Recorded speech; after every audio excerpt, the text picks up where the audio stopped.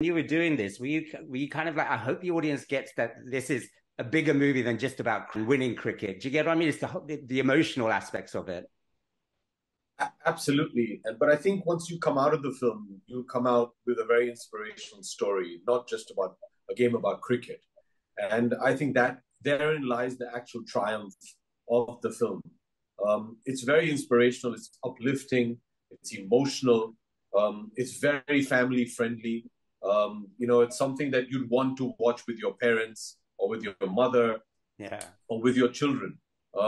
It's one of those feel good films, although it might not seem so right now. But once you see it, I mean, we just premiered in Melbourne at the film festival day before yesterday, and this is the kind of reaction. I mean, grown men, teary-eyed, coming up to us and saying, "Thank you for making such a film." And it's so nice to see a film like this. Mothers coming and saying, "I want to take my children to see this film to inspire them."